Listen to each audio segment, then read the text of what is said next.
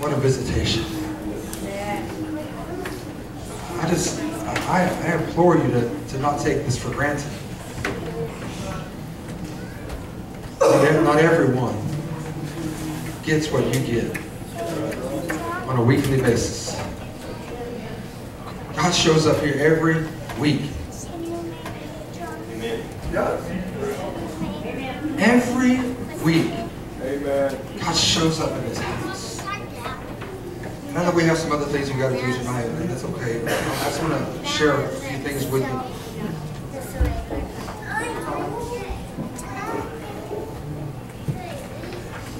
Thank you, brother. I haven't spoken to you in a long time about this, but I'm going to speak to you for a second. I looked back, and it's been since 2014, or the end of 2014, the beginning of 2015, since I've taught you about being a city on the hill. I know that God's still doing some things, but I'd like to speak to you for just a minute while the Spirit's flowing and your minds are not cluttered with things, okay? I look back, and the best of my recollection, the best I can find in the record is I think I spoke on a city on a hill at the end of 2014, the beginning of 2015, in that area somewhere. I believe it was a Wednesday night that's the last I spoke on it. How many remember the Matthew 5:14 through 16 church I talked about? How many? Okay. I spoke about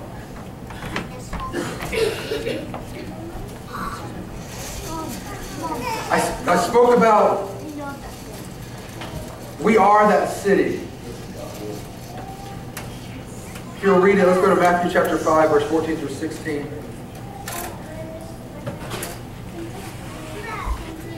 I didn't get finished what I was going to preach this morning, and I'm probably not going to preach, but I'm not going to finish what I'm going to preach tonight.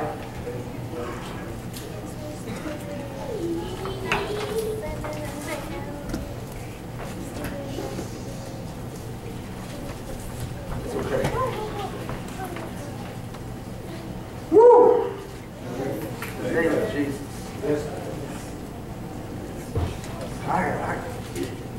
I just feel it. The presence of the Lord is here. The presence of the Lord is here. Feel it in the atmosphere. The presence of the Lord is here.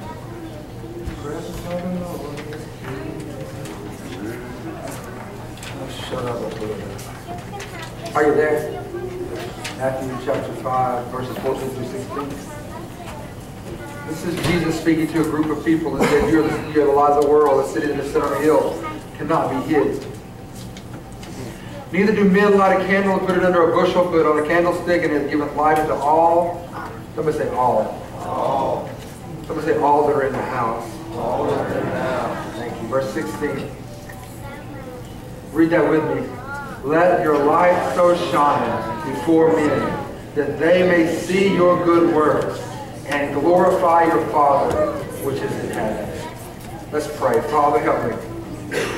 Help me. One more time to do what it is you guys me to do. One more time. One more time. One more time. In Jesus' mighty name we pray. And everybody said, amen. Thank you. We are that city on a hill.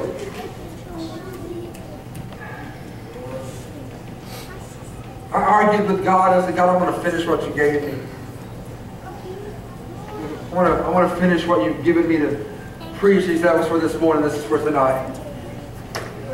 I said, "Okay." The Lord gave me a word to say. Okay. And I opened this up and looked at the scripture, the one before, the 13th. 13. He said that he had seasoned us with salt.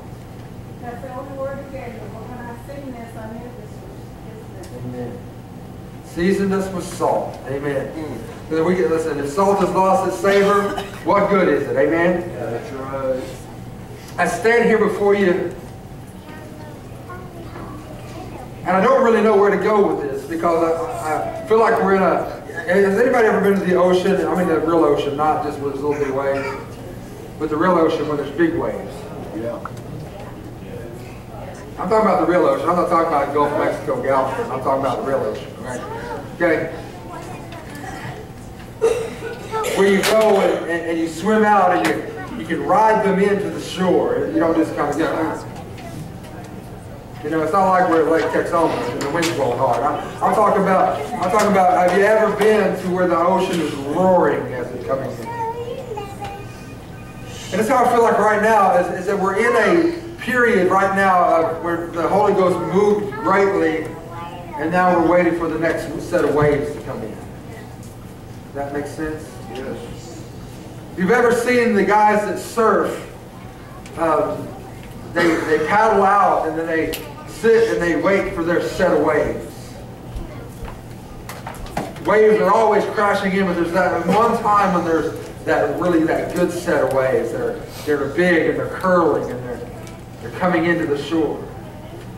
And I feel right now in our church service that we're in right now that we're kind of in between our waves. And so I'm gonna give you this in between waves. And I don't feel like God's done with what He was going to do, but I feel like we kind of took a breath. And so I'm just waiting. But we as that city, we are called to be that city. And Sister Martha was very accurate when she said that we're seasoned with salt. We were chosen by God to be in this place at this time. Can I share with you just a couple of things this morning, this evening? That God has called you for this time right now? Yes. Right now. Yes. You could have been dead years ago. But God called you for right now. Why? Why? Do you ever ask why? I ask it all the time. Why? Why this calling, God? Why now? When it seems to be harder now to pastor a church than it's ever been, why call me to do it now? That's right. When folks used to have a fear of God. I said used to. Now we'll sin at the drop of a hat, and we'll drop the hat. We'll turn our back on God just as fast as we can because it's something I want to do. And I say, God, why now? Why this time in my life? Why this, I could have been dead when I was 6. My appendix was bad. Took it out. I missed 3 months of school. I just had so much infection in my body. I could have died. Then. Before that, I crawled out on a bed and the screen latch hooked to my shirt, and I was dangling above cement when I was about 2 years old. And my mom said, "Where's Jeff?" And my brother found me dangling outside the screen, outside. I could have been dead then. Motorcycle wrecks, car wrecks, bicycle wrecks, sports, all those things. Could have been dead then. And I asked God, why now? Why me? Why now? When it seems to be the hardest time in history to get people to love God with everything that's in them. Because they're so distracted. Do you know that the statistic says now that our attention span is 8 minutes? 8 minutes. You know why? Come on. This is why you're driving.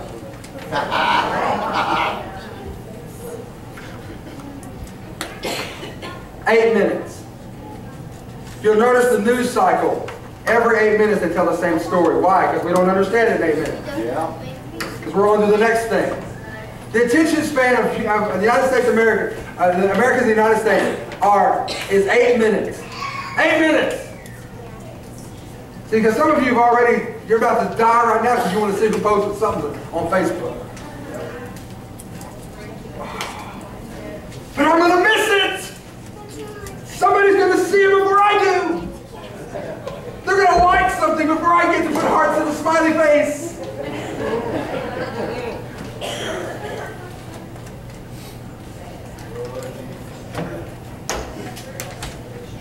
I don't care if you're on Facebook.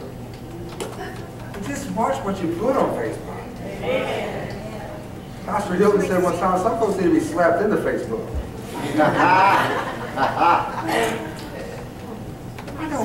Just watch what you do on it. Have a little bit of sense. Don't blast people on Facebook. What are you, a junior high school kid? Amen. Hallelujah. It got really quiet, didn't it? Really quiet. Yeah, everybody else does now, though. Thank you. There's a song that says do something. Remember that old song? Why don't you do something? He said, I did. He sent Jesus, right? He did something. In that song, one of the lines says, I asked God why he didn't do something, and he answered and said, I did, I created you. And so as I'm preaching this to you tonight, I want to share something with you just a quick second. I asked God why a lot. God, why? Why right now? Why now? Why this second? Right now? God, why? Why is it that it just seems like it's that the world is turned upside down and this is the time that you asked me to do this thing? Why didn't we do this 10 years ago? Why didn't we do this 15 years ago? Wait a minute, I did. I was like, why didn't we do this? I did in 1999. I went to AIDA in 1999, so I guess I did 16 years ago, was doing this thing. So, I understand, see, because I'm older than I think I am, amen? And so he said, I created you. So my answer is always this, God, why? And he always said, because I asked you to, because I called you, because I created you to. You understand that there's a prophecy in the Bible that says that you will see signs in the moon. I just wash it out with soap. Right? I was born in January of 1969. The moon landing in 1969. That may mean anything to you. To me, it's a prophecy of my life. What do you mean, Brother Jeff? I just mean that God said there's signs and wonders that will happen in your life. That's a sign and a wonder to me. That's a sign and a wonder to me that God has His hand on my life. When I was 3 years old and I was in the backyard of our house on Island Street, and I'm in the swing set, and I looked up and a cloud with a crown and a face shined, and looked down at me and smiled at me, and I ran into my mother's house and I said, Mom, Mom, Mom! Come look at this! And I go outside and there's not a cloud in the sky. I remember 3 years old. It scared me to death. And it wasn't a cloud, it wasn't like a face of God. It was, I could draw it for you. 3 points of a crown, a round, 2 open eyes, and an open mouth that opened up and smiled at me. I remember it to this day. Well, you think you're something? No. I think I'm called for such a time as this. I think I was salted, Sister Martha, at 2 and 3 years old. I think God began this journey long before I began this journey. That's right. The point is this, that while we wait for God to do something, He's already done it all. He's given us a divine assignment.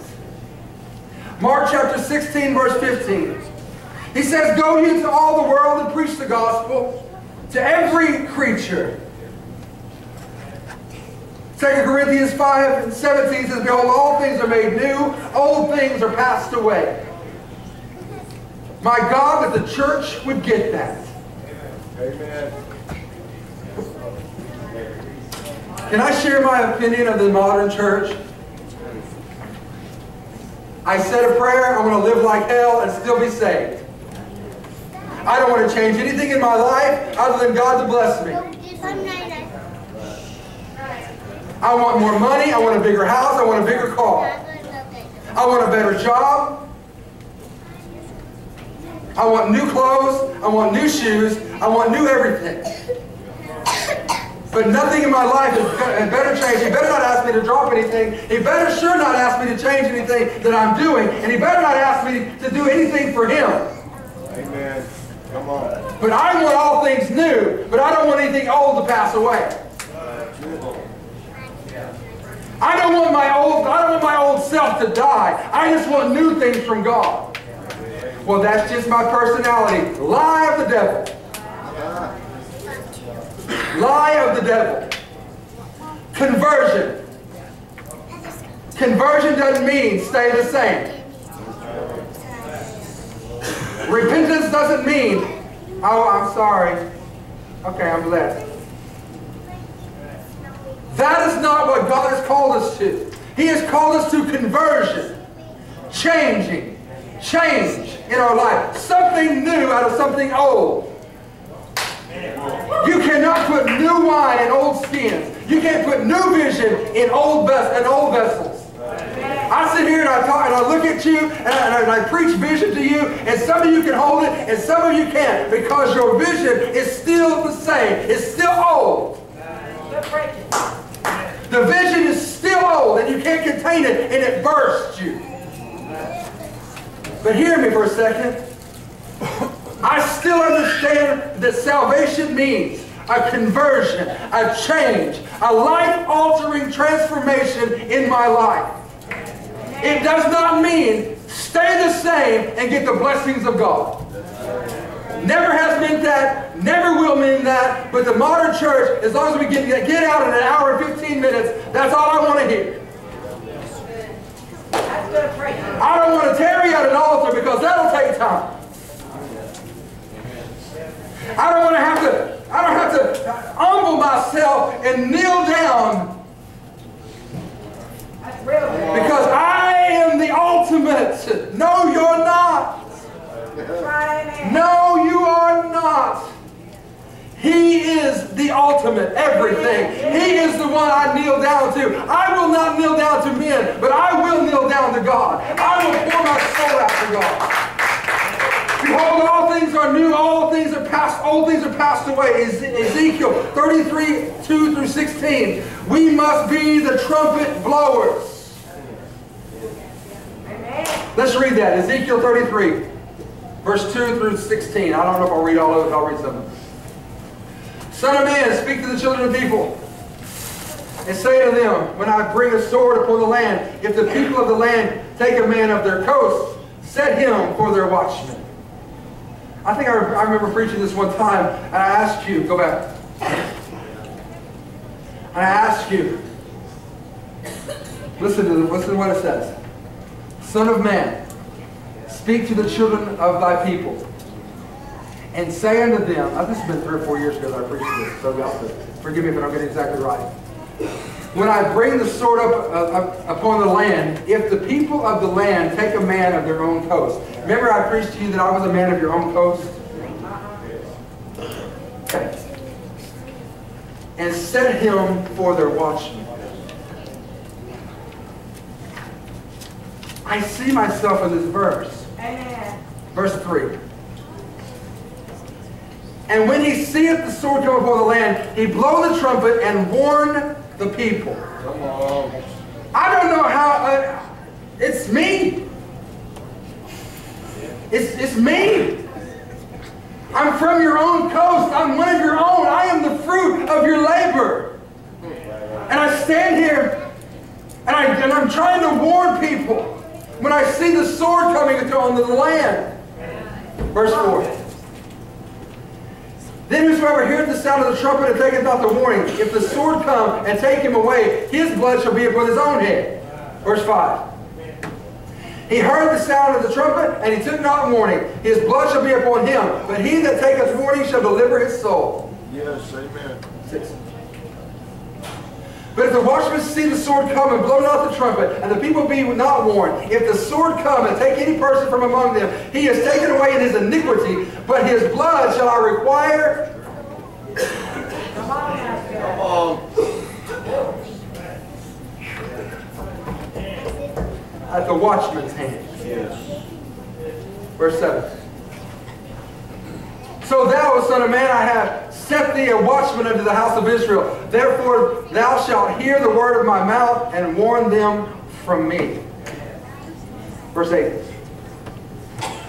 When I say unto the wicked, O wicked man, thou shalt surely die, if thou dost not speak to warn the wicked from his way, that wicked man shall die in his iniquity, but his blood will I require at thine hand. Verse 9.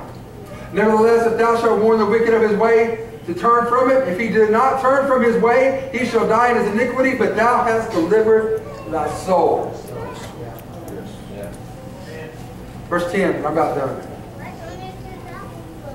Therefore, O thou son of man, speak to the house of Israel, thus you shall speak, saying, if our transgressions and our sins be upon us, and we pine away in them, how should we then live? Verse 11. Say unto them, as I live, saith the Lord, I have no pleasure in the death of the wicked, but the wicked turn from his way and live. Ye turn from your evil ways, for why shall ye die, O house of Israel? Come on, somebody. Verse 12. Therefore, thou son of man, say unto the children of thy people, the righteousness of the righteous shall not deliver him from the day of the transgression, as for the wickedness of the wicked. He shall not fall thereby in the day that he turneth from his wickedness. Neither shall the righteous be able to live from his righteousness in the day that he sinneth. What does that mean? Your righteousness can't do anything more for you than the wickedness of the sinner. Your righteousness, not his righteousness. You have the same thing. You may be righteous and self-righteous. It does nothing for you, just like the wicked of the wickedness. The wickedness of the wicked does nothing for them. Verse 13. When I shall say unto the righteous that he shall surely live, if he trust into his own righteousness and commit iniquity, all his righteousness shall be remembered. But for his iniquity that he hath committed, he shall die for it. What does that mean? I don't want anything to change in my life. I just want to look like I'm righteous. Don't ask me, God, to change my life. Don't ask me to do anything different than I'm doing now. I know it's a hard thing to hear. But if I don't stand here and tell you, your blood is required in my hand. I have to be a watchman on the wall. Verse 14. Again, when I say unto the wicked, thou shalt surely die, if he turn from his sin and do that which is lawful and right, verse 15, if the wicked restore the pledge, give again that he had robbed, walk in the statutes of life without committing iniquity, he shall surely live, he shall not die. What does that mean? Repent. Change your life. Do something different. Don't continue to do what you've always done and expect God to bless it. So long we have said, I'm going to live like I want to live. And God, you're going to bless it. And God's like, you are crazy. I will not bless sin. That's right. God will not bless sin in our lives. Are there some things that are set in stone and God will bless you? Yes. If you're a tither, God is bound by His word to bless you. Yes. Well, He is. Because tithing has nothing to do, well, tithing is a physical thing. It's a spiritual thing too, but you know what I'm saying. You can physically do it as well as spiritually. What do you mean by that? Here's what I mean. If your heart's not right, most people won't tithe if their heart's not right. That's just how it is. They won't biblically tithe. They'll tip God, but they won't tithe. So, what do you mean? They won't give 10%. They'll give, well, they can fold.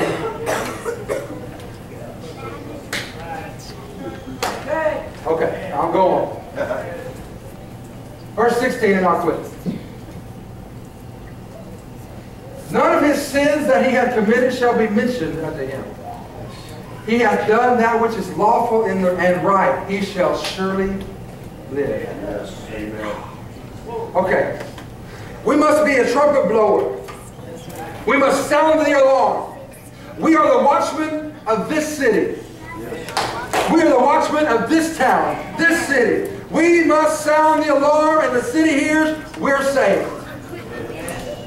If we sound the alarm and the city hears, they are saved. If we sound the alarm and the city sleeps, we are saved from the judgment of God for those who did not heed the warning. Listen, if we fail to sound the alarm, we are guilty of the blood of the souls of the people that are in this city. That's right. We cannot make them hear. We cannot make them heed the warning. We can do nothing but sound the alarm and be the watchman on the tower and give peace to those of us who are sometimes watching over the city. What do you mean, Brother Jeff? Here's what I mean. Please understand what I mean, and I'll quit here in just a minute. We are that city set on a hill. Yes. We are to be the light. We are to be the salt. We are to be the salt of the earth and the light into the world. The salt gives flavor. The salt seasons. The salt keeps it, and it what's the word? It keeps it from rotting. What's that? Preserves. Thank you. The salt holds fast those things which are alive. The light simply shows the way. The light runs darkness out. The light shows up when darkness abounds. The light so much more abounds. But hear me for just a second. The preacher said today, and it struck a chord with me. He said that the church is down in attendance while the earth and while the world is going crazy. And he spoke this, and it made sense to me. Maybe it doesn't make sense to you, but it made sense to me. He said, because the world has lost confidence that the church has the answer. What a sad commentary. That we are no longer the light, but just part of the darkness. That was worth the price of admission. That we are no longer the light of the earth, just part of the darkness. Woo! That makes me mad. That we are no longer considered to have an answer. Because after all, to pray for somebody takes time, and I've got to get somewhere. 7:33 in the evening, and I've got to get to Mazzio's before 9. I've got to go somewhere, and regardless, listen, I know you're having trouble, but we'll pray for you. Sure. And we don't think about praying for them until the next time we see them at Walmart. And we said a prayer real fast so we don't lie when we say, I pray for you.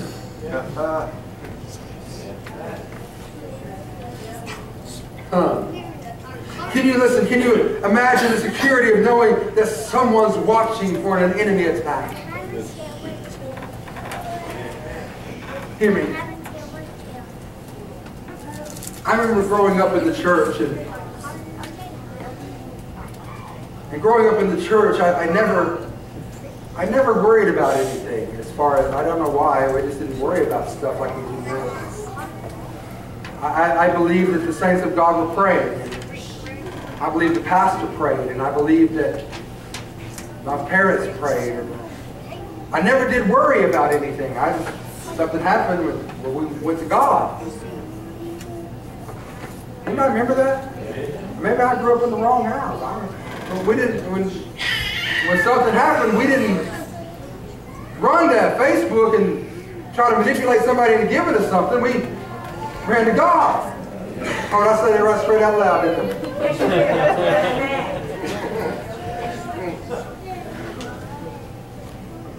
We went to God. We prayed. I know that's weird. We sought God. When we had a need on Sunday, you can bet Monday we fasted.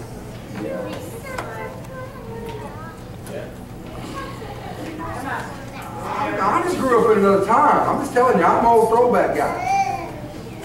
I grew up in a time when it wasn't a special thing to pray. It was the common thing to pray. Nobody was writing books about you got to pray in the 70s because people prayed. Nobody's getting rich off of how to 4 ways to reach God in the 70s because we all knew how to get hold of God. We all prayed and sought His face. When there was a need in our life, we believed God for it. Now, what a security that was to know if I needed something, people were praying. But can you imagine? Can you imagine not having that security? We've lost the ability to sound the trumpet. Much like Lot in Sodom in Genesis 19:11, 1 through 12. Our actions don't back up our words. Are you saved? Yes, I'm a Christian. Are you? Yes. I mean a real Christian. I don't talk about churchgoers. Are you a Christian? And see, if you say stuff like that, people think you're judgmental. I'm not trying to be judgmental. What I'm trying to say is there's a difference between a churchgoer and a Christian. Are you a Christ-like person? Are you a Jesus person? Can they look at you and say, man, that guy is just like Jesus would? Are you that person that can stand there and take it? We're called to be watchmen on the tower. We are that church. We are the church that needs to rise to every occasion. I need you to rise up, church, and be what God's called you to be. Get ready and get here early and pray. There doesn't have to be a special called prayer meeting.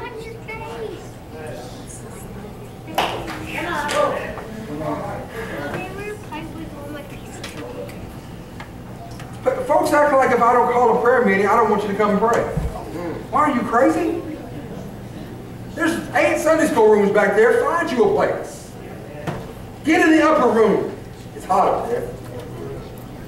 Get in one of the classrooms and begin to call upon the Lord. Call on the Lord. Listen. We're called to be the watchman on the tower. We're that church. Get here early. Leave late. Be what God's called you to be. Let your hand find something to do. I said something to Melissa before service. I said, you know, what really gets under my skin is that you don't have to be in charge of something to be part of something. You don't need a title to be part of something. You don't need a special engraved invitation to come pray. You don't need a special engraved invitation to do something that you see needs to be done. Somebody needs to get some ice.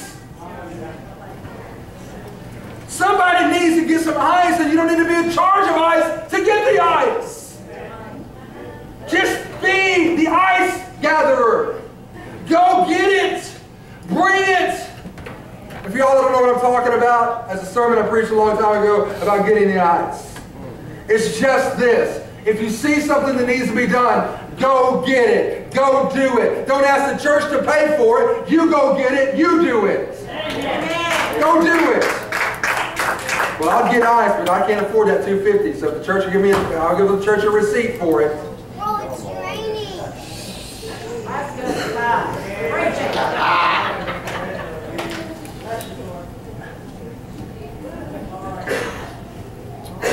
Let your hand find something to do. Yes. Amen. Listen to me, and I don't make light of this. If you can't afford ice, I'm using ice as an example. Here's the deal. It's something in your life needs to change. Yeah. Because my God is a blesser and not a curser. Amen. He blesses coming in and He blesses going out. He blesses my basket. He blesses my store. I'm the head and I am not the tail. I'm above and I'm not beneath. And if you're struggling, if You're struggling. Listen, I don't say the struggle is not real, because I've been there. I've been there when I didn't have money to buy ice. I've been there. But I got sick of not having the money to buy ice. Come on. Come on. I got tired of being the one that wanted to do something, but I just couldn't afford it. Come on. I got tired of being the one. Everybody else is going to Mazio's. Honey, we're going to go home and eat sandwiches. Nothing wrong with going home and eating sandwiches. You know what it teaches you to do? It teaches you to trust God.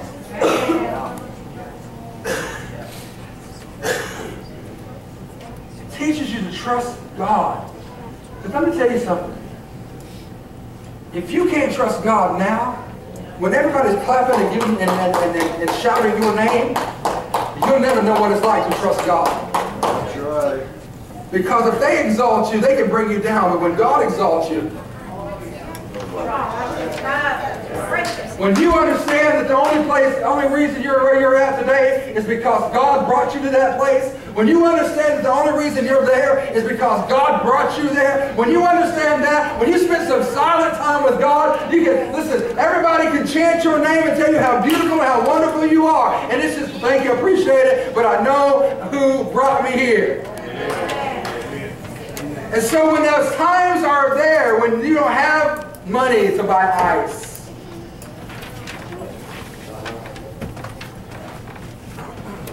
when you look in your wallet and there's ice money in it, you know who put it there. Amen.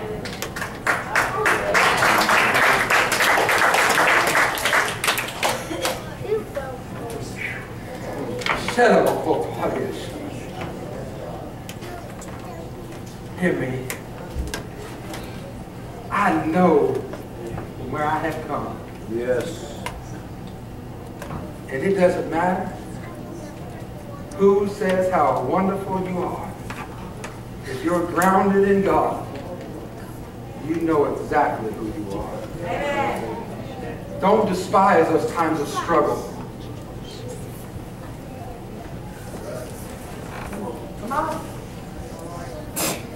In all things, give thanks to God. That's right.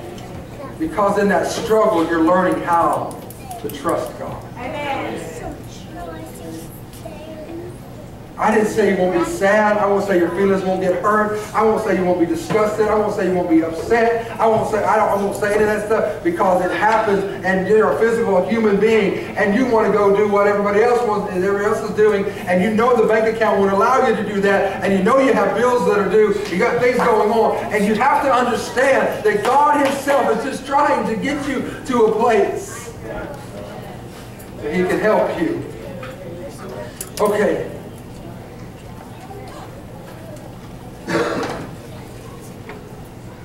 You've been called out. And you've been brought out. I was called by God long before I was brought out by God. I was called by Him long before I ever did anything else for Him. I asked you a question this evening, and I want you to answer me as best of your ability. If you know a God like I've said, if I've described the God that you know, a God who gave you salt and a God who gave you light, a God that blessed you when everybody else didn't even consider you,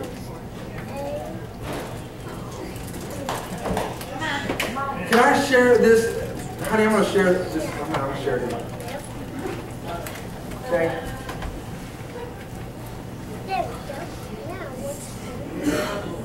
When she was married to me, and we were her first few years of marriage,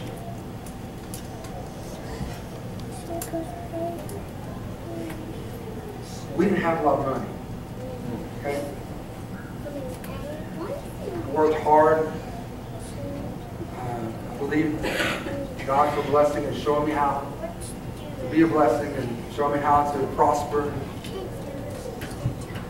I would sit upstairs by myself in this room up here upstairs with VHS tapes. of messages that I recorded off TBN. Because I wanted to learn about seed offerings. I sat up there by myself for hours learning. Because I knew if it worked for them, it would work for me. Because God's no respecter of person. Even though I prayed this prayer before, it seems to me that He is.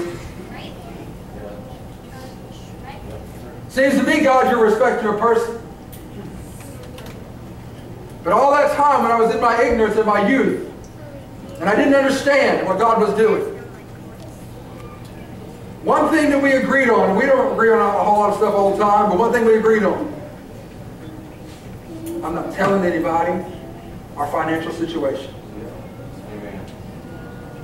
I'm not going to lie and say I don't have any money when I got a savings account.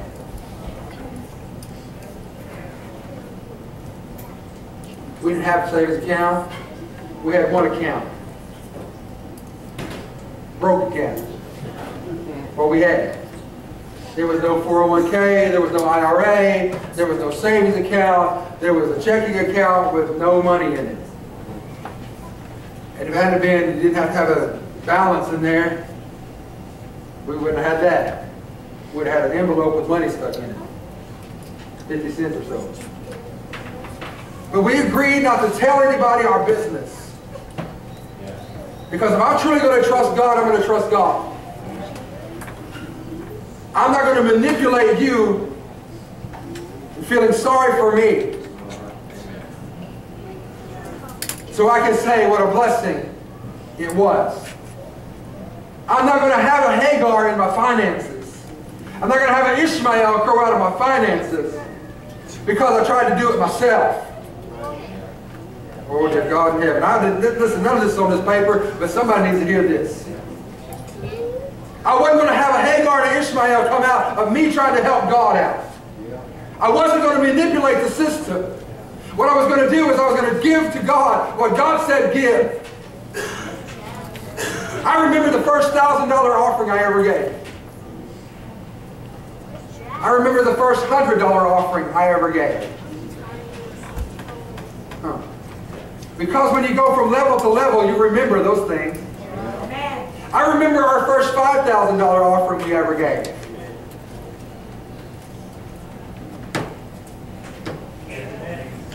Come on. Somebody needs to hear this. Because when you go from one level to the next level, you remember when you stepped across that threshold.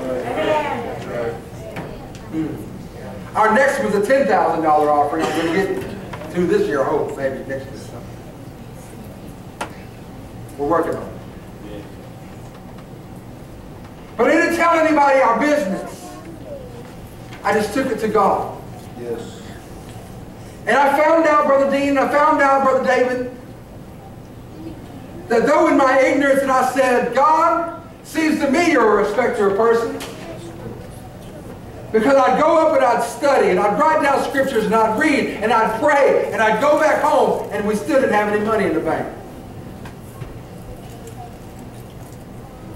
I'd go and I'd read and I'd find out, listen, and for all y'all that do this, the Lord rebuke you, and I hope that you get caught doing it.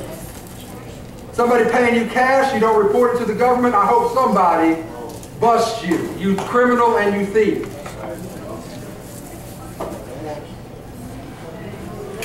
Oh, y'all shouting good when I'm talking about somebody else. I'm talking about me. Everybody shouting good. Because the Bible says to render unto Caesar, to render unto God what is.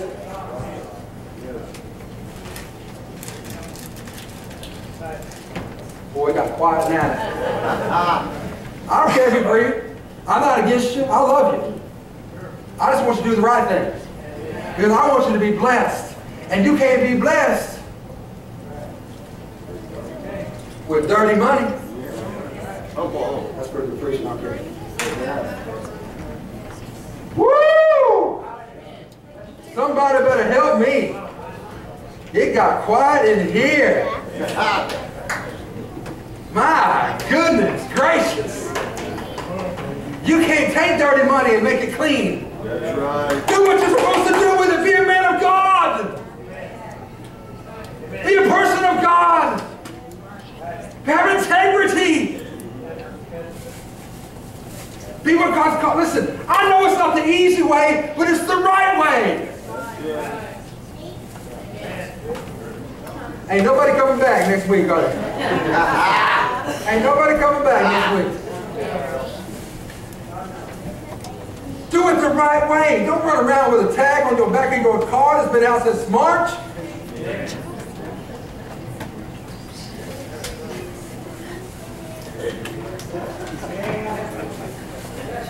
We have thousands that do not know or think that there's anything better than what they have today.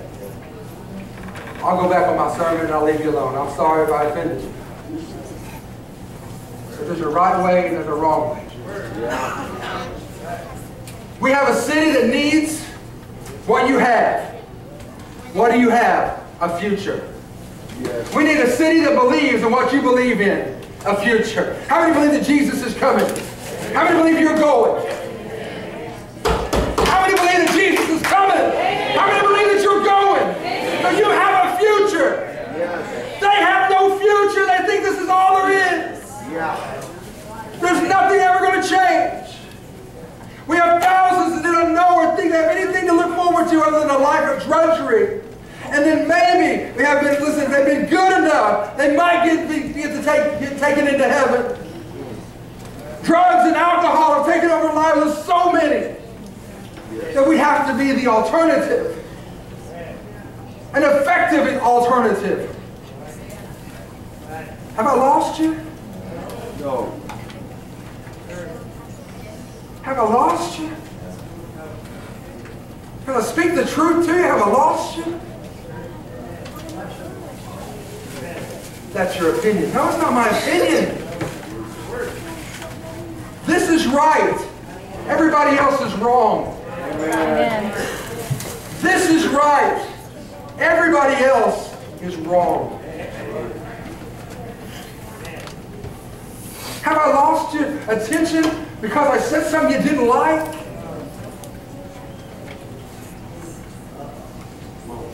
Have I lost your respect because I said something that maybe touched your nerve and maybe you may have to change something in your life? Listen, we must show a God that's more than a good drunk. That's right. We must show a God that's higher than being on meth. Yeah. We must show, live, relate, preach, teach, and follow Jesus so that this city can see us on a tower and know that we're watching. See, listen to me, understand me. Not everybody wants a watchman on the tower. That's right. The drug dealer doesn't want a watchman on the tower. The thief doesn't want a watchman on the tower. The adulterer doesn't want a watchman on the tower. Come on. Because the all-abiding citizen wants and desires and begs for somebody to please tell them about Jesus. When Jesus is coming, please tell them. When the sword is coming on the land, please somebody warn me. I'm not against you. I'm for you. I'm here to just cry out and spare not. Cry out and spare not. I'm here to tell you that there's judgment coming.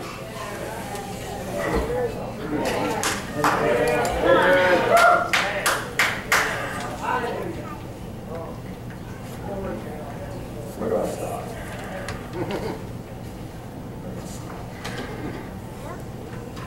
Okay.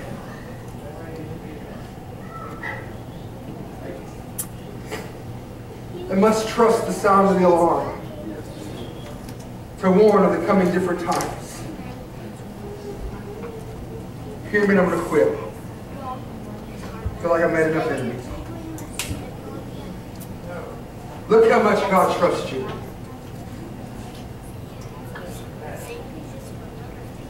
Look how much God trusts you to make you the watchman on the tower. You don't even trust yourself as much as God trusts you. You have less confidence in you than God has in you. You really don't think that God can use you. But God said, dare you give me a chance. Because when the watchman's on the tower, when the watchman's on the tower, and the watchman's ringing the bell, and the watchman's blowing the trumpet, when the watchman says, hey, something's coming, repent of it, get it out of your life. Ooh, Jesus. Look how much He trusted us to make us the watchmen of this city, in a city in desperate need of a light, need of someone to show them the way to Christ, to warn them of the final days, to stand between heaven and hell for people that you don't even, listen, stand between heaven and hell for people that don't even believe in what you believe in. They don't even believe in a hell, but you're trying to stand in the gap. They don't even believe in heaven, but you're trying to stand in the gap and blow a trumpet because you don't want to see anybody go to hell. I say it for the innumerable time that the city set on a hill, we're a candle placed on a candlestick.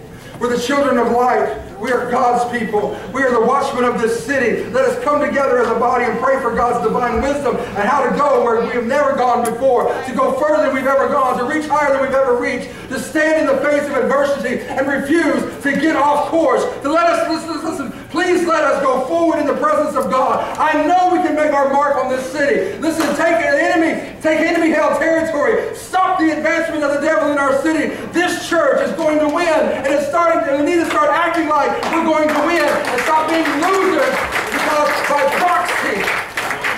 Come on, somebody!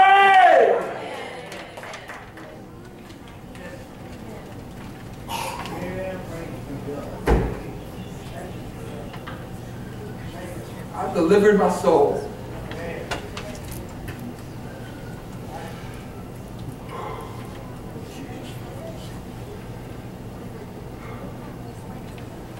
Giving you everything I've got.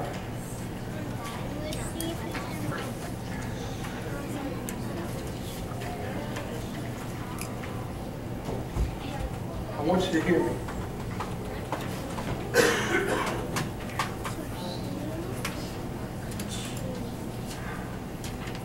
It's never my aim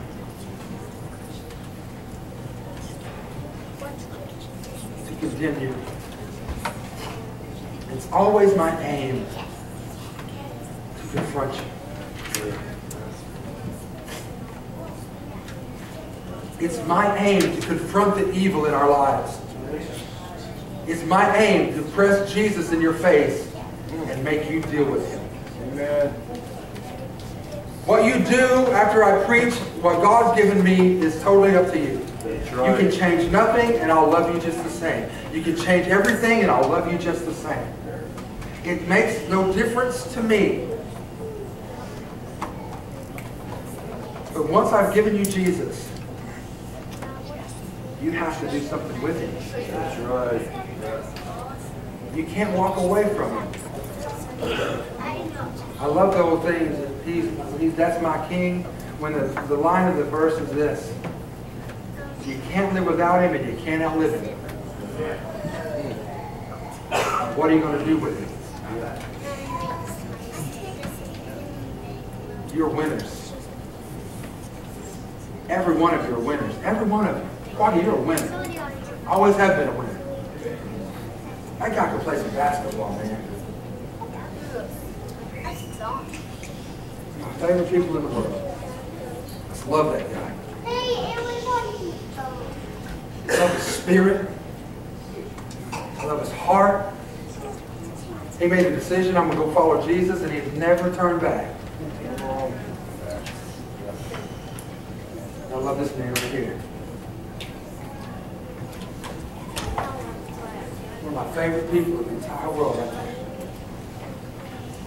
I've known him in good times, and I've known him in bad times. And he's always been the same. He's always loved me. Anytime he's ever seen me, he gave me a hug. Hey, Brother Jeff. And I've seen him when he was up, and I've seen him when he was way down. And I like him a whole lot better, and I like to see him when he's up. Because I know God's working in his life. I've seen Helen in the worst time of her life.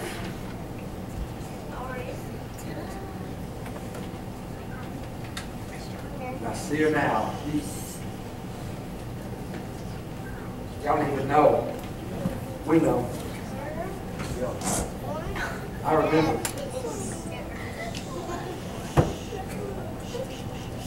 She's still here. She's still in church. She's still looking for an answer. You're all winners. Jan Farrow is one of my favorite people in the entire world. She's crazy. She drives me crazy. I love her. I love her. I can go to every one of you, and I know something about all of you. You're all winners. I watched this man right here work himself to death to build a business. And you just don't do that just because. Amen. I've watched him work himself to death. Him and his wife. Long hours in the hot sun Yeah. to build a business. I'm proud of him. I'm proud of him. Proud of him. Proud of Paul. Because you have to have something inside of you, Steve, to do that. That's right. Not everybody does that. Not everybody do that. Because they don't want to put in the hours. They don't want to put in the time. They don't want to sacrifice. I went to sacrifice to build a business. I spent 15 years building one. Doing stuff I don't get paid to do. Spending money to do stuff for somebody else. I know exactly what I'm talking about. I know exactly what I'm talking about. It's the same way with building a church. I look around and I see a bunch of winners. Zane's a winner. Les Cogburn, I've known that guy. I don't know how long I've known Les Cogburn. I can't remember meeting Les Cogburn. I've just known Les Cogburn. And I'll still slam him. Probably not. Inside joke. Me and Les. When we used to work at Wrangler together. Right before then. Becky, I've known Becky for 10 years, probably. I've seen her up. I've seen her way down. I've seen her happy. Like she is right now. I don't know how. She's dating Matthew, but she's still happy. Love you, Matthew.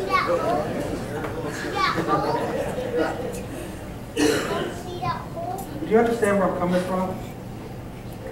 Do you understand what I mean? When I say you're a watchman on the tower?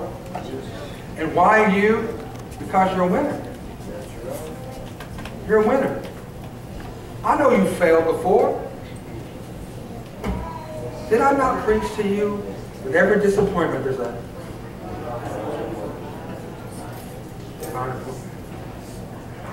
every time you've fallen short, God has given you a chance to be in His presence. That's right. I gotta quit here. I'm gonna preach again.